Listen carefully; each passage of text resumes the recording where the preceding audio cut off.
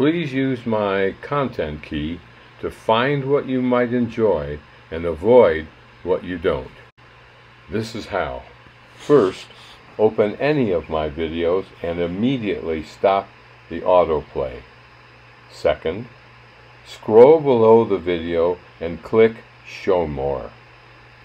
Third, scroll down through my video description and click on the blue timestamp number to the left of the subject with the number of asterisks that you might like. YouTube magically jumps to that time position in my video and auto starts playing.